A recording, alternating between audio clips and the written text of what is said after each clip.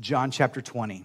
You heard a little bit about it earlier when Blakely read a smaller portion. I want to expand, read a little bit before and a little bit after, because this is one of my favorite passages about how people interact with Jesus after he's out of the tomb. And I don't know about you, but sometimes we wonder, did he really get out? We ask ourselves this question a couple thousand years later, like, we know we heard about this, but do I really believe this moment? All right, let's read together, starting in verse 1 of John chapter 20. Early on the first day of the week, while it was still dark, Mary Magdalene went to the tomb and saw the stone had been removed from the entrance. So she came running to Simon Peter and the other disciple. Now, the other disciple is this guy named John who's writing this book. He's being a little bashful, talking about himself in the third person. The other disciple, the one Jesus loved. I mean, you just got to lay it on thick. Like, not only is the other disciple, but he's the one Jesus loved, the most. And said, they have taken the Lord out of the tomb and we don't know where they have put him. So Peter and the other disciple started for the tomb. Both were running. But the other disciple, the one Jesus loved, outran Peter. You're just bragging now. It just sounds weird.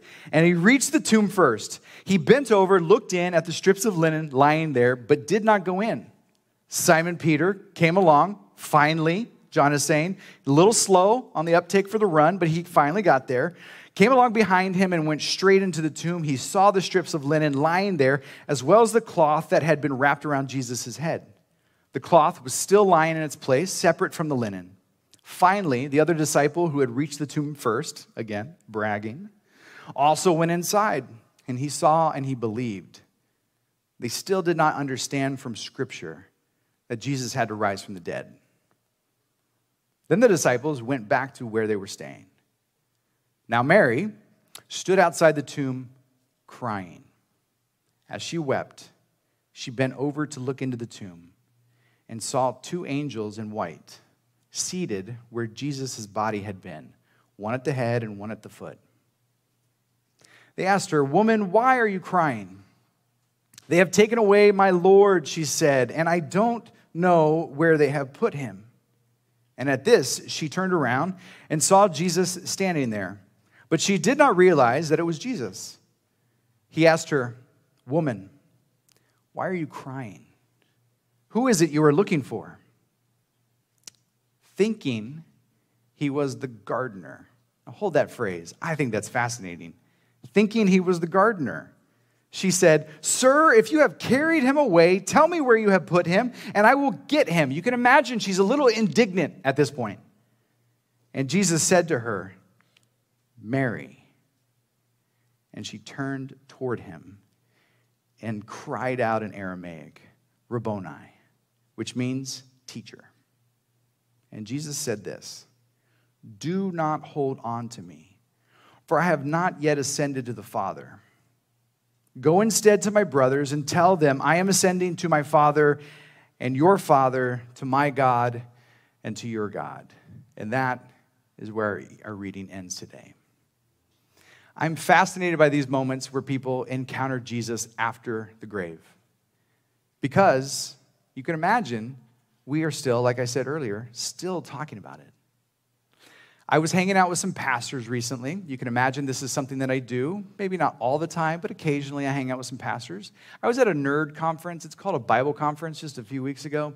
There's a bunch of smart people that bring papers and they read and they dive into things about Scripture I have not even thought about yet. And I'm so excited to be hanging in this crew, and I don't feel like I measure up all the time. But then there's real talk. If you're going to smart people time, and then you go to lunch. And then at lunch, everybody is just hungry. And then you get the real people. You hang out with them. And one pastor, we were talking about this, and she was telling a story about encountering a family member of hers who really is struggling with the concept that Jesus is real. And so this pastor that I know wanted to dive deeper. But this pastor, because we go to pastor school and they tell you things, don't laugh at people in their face when they say crazy things. That's what we're told. So she did the smart thing. She didn't laugh in that family member's face. But she said inquisitively, "Why does Jesus give you so much struggle?" And she goes, "I just don't know if I can take Jesus seriously. Because, There's a story in the Old Testament about a talking donkey. And you're like, that is true. And we got to deal with that. But I love how the pastor that I knew encountering this family member said, so Jesus coming out of the grave is totally fine with you, right? But it's the donkey that so I just having some fun with that one. And you're like, yeah. So what is the hang up? Because people have had hang ups for years. And we lack empirical evidence, right? If we were going to do our hard work of going back in time, the thing we lack is there is no videotape about Jesus coming out of the grave. And many of us would be like, if I could just see that, that would be really, really helpful. But there is one piece of empirical evidence that we do have and we can rest assuredly on. It is the witness of people who were there that day and the witness of people who were there after, who felt the effect of this Jesus who not only went to death on a cross and was buried in a grave, but eventually came out. And it's that empirical evidence that we either have to trust the word of the people who were there or we don't. And people have had that question for a long time. We are not the first ones. This generation is not the first ones like, I don't know what to do with Jesus. Should I just shelve him? Should I just pull him out at Easter time? What do I do? I really love Christmas. The cool thing about the baby in a manger in Bethlehem, I like that. But I don't know what to do with Jesus when Christians go around saying he's your Savior. He's the one who paid the price. Even these words that showed up in the songs that we sang today. If I could back the train up a little bit, we're in John 20 right now. But if we were to go back to John 11, 9 chapters previous, there's a story about another guy who was raised from the grave, a guy named Lazarus. And even we sang about it this morning, and the song goes this morning, just like Lazarus, you've brought me back to life. And if you go to that storyline, if you remember how the setting is, Lazarus has 2 sisters, Mary and Martha. And they have sent word to Jesus. They know this guy. They have sent word to Jesus who's in another town and say, hey, if you could come early, if you could come quickly, if you will, you can heal our brother who's very sick. And Jesus doesn't move according to their plans. And when Jesus finally shows up in town, Lazarus is dead and he's buried. And Martha comes to him, again, indignant, not unlike the person we have in this story. And she says to him, I can imagine her pointing her finger at him and saying, if you would have been here, Lazarus would not have died. You know, when someone comes at you really hard with something, you're like, what am I going to say in this moment? And Jesus says something that sometimes we come across Jesus as phrases, and you're like, okay. And Jesus says, your brother will rise again. And Martha says this, and it's in Scripture, you can look it up. She goes, oh, I know he'll rise with the resurrection in the end. So for Jewish people of that day, there were still those who believed in a resurrection, but for them it was the end of the story. So when Mary encounters this empty tomb, and then Peter runs, not as fast as the other disciple, by the way, but when they both get there and they notice that the tomb is empty, they have to make a decision. Is this the end? Is this the end of time, or have they just stolen the body? What do we say? If they were just lying about it, there would have been enough people out there to call their bluff. But that's not what we have. We actually have really good evidence, and actually extra biblical evidence that supports the case that there was a man named Jesus who went to death on a cross, who was buried in a grave, and he was alive. There was enough people that encountered the risen Lord. But what is it about you and me? How do we take this storyline today? What are we supposed to do with it? And again, I love this passage because I love the fact that Mary says, or thought to herself, he looked like the gardener. I am captivated by this concept that sometimes Jesus acts in a way that I was not expecting him to act. And he shows up looking like someone I wasn't expecting him to look like. Have you ever done that? Have you ever drawn a box around how God is supposed to act and say, if you do this, then I'll believe you? As if God is supposed to just do what we say.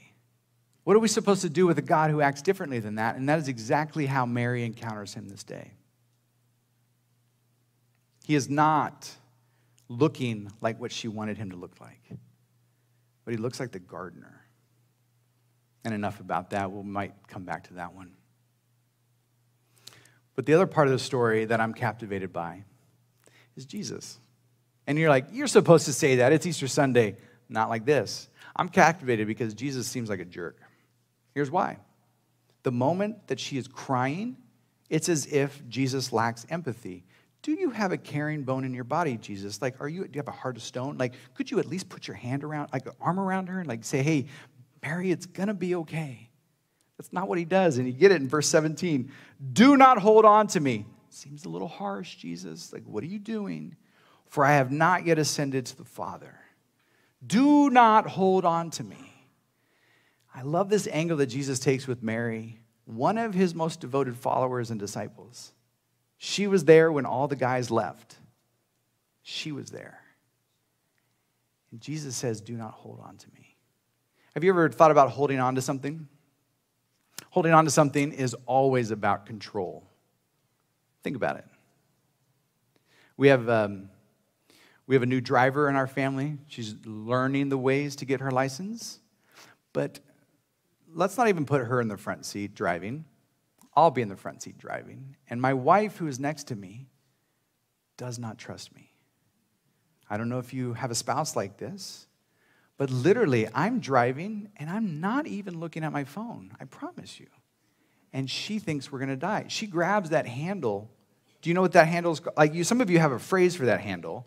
And like, she grabs it like we're about to go over the edge of the cliff. And we haven't. Like, we are in the lane, but she thinks it's going to. So she's grabbing on for dear life because she wants to control the situation. Some of you have been on a plane.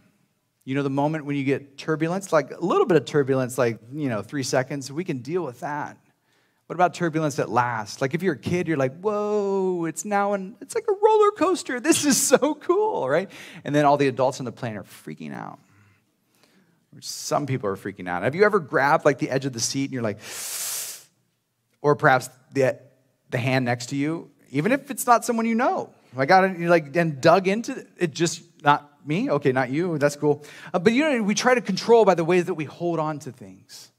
And some of you who are parents, you know this well. You try to hold on to things in the ways that your kids have grown up, or you're like, if I could just hold on to a way that they were back then. I want to control. I want to control.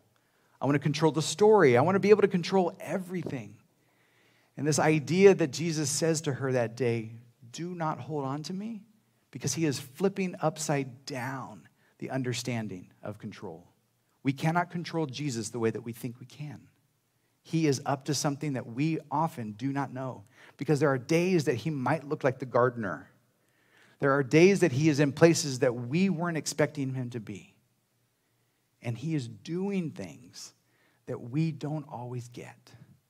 And I cannot control him. Oh man, I wish I could. I wish I could pray and he would do exactly what I say.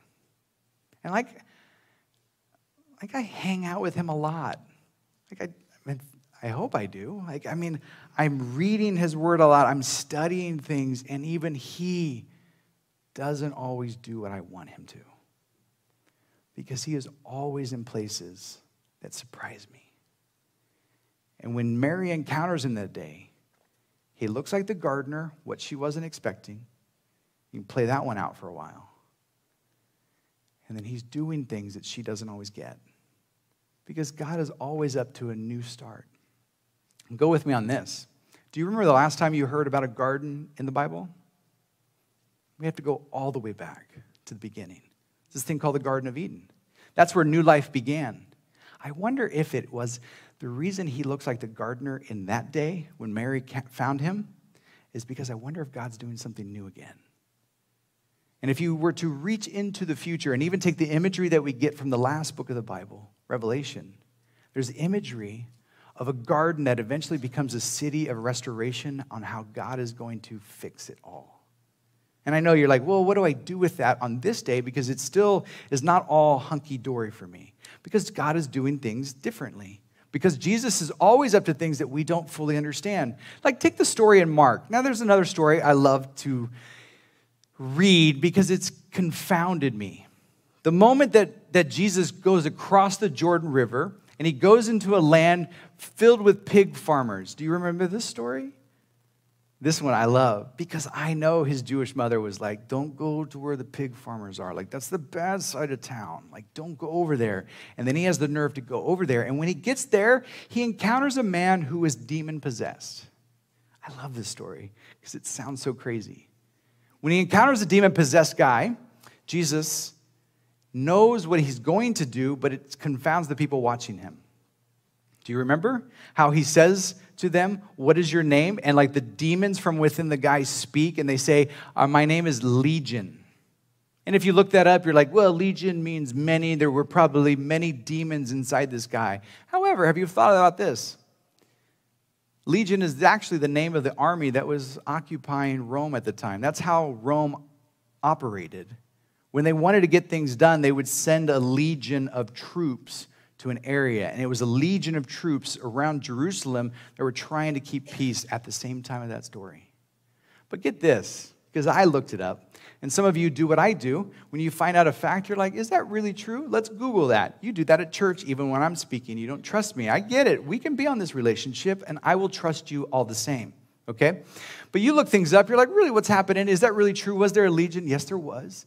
Get this, and I love it, because the moment Jesus heals that guy who's demon-possessed, the demons come out of him and then go to the pigs, right? What else are you going to put them in? The pigs. And the pigs go over the edge of the cliff, and they go into the river, and they drown. You're like, why does God hate pigs? That's not the point of the story, by the way, but you got to be wondering, is that really it? But the image on the flag of the legion army that surrounded Jerusalem at the time, you can look this up.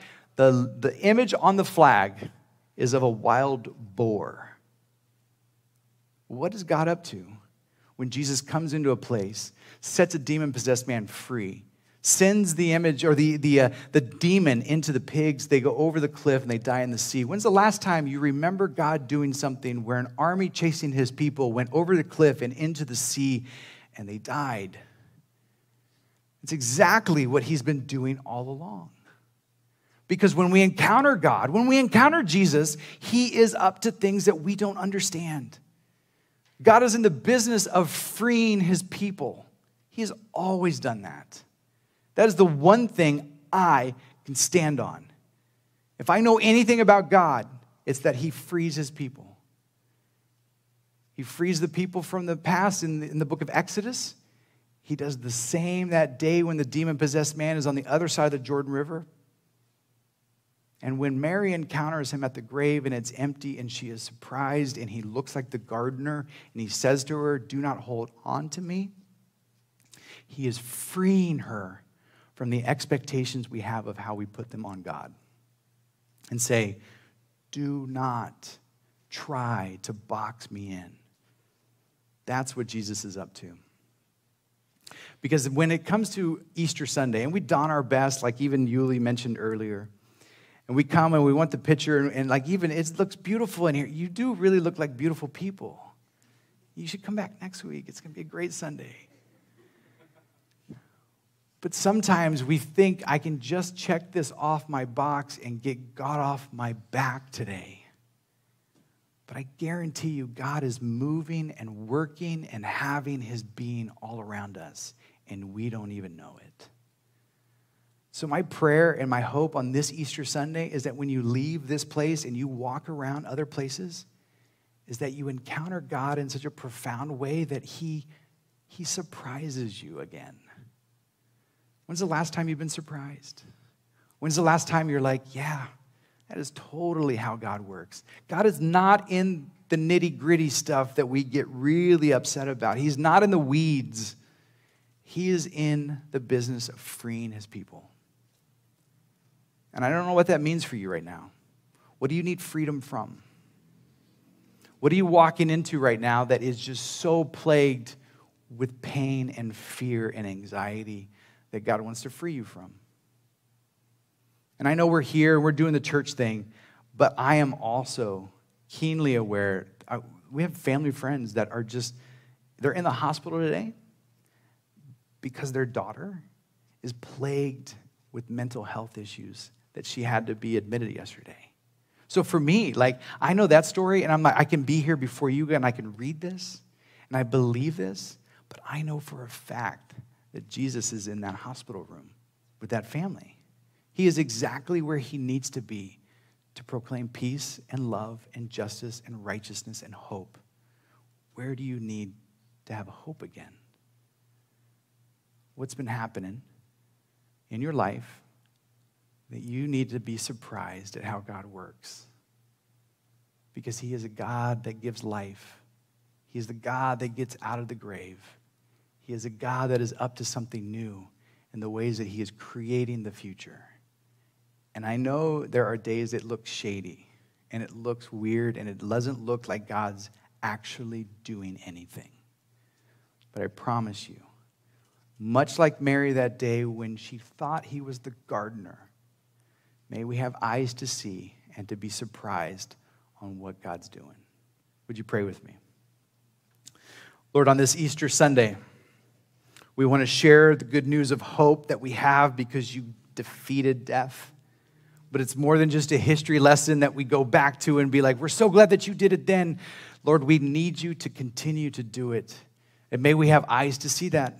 Wherever we go today and tomorrow and the rest of this week, we don't want to even look beyond that. We just want to see you this week. May the veil come off of our eyes. May we be knocked on our butts because you have surprised us on how you work. Would you even tap us on the shoulder and whisper into our souls the moments when we come across people that might look like the gardener and be surprised that it's you? May we have eyes to see and to trust yet again. For those in the room that it's been a while since they have considered you, I pray that they can sense your presence this morning. You are a good God, always in the business of bringing life to each one of us. May we sense that well today. And it's in your name we pray. Amen.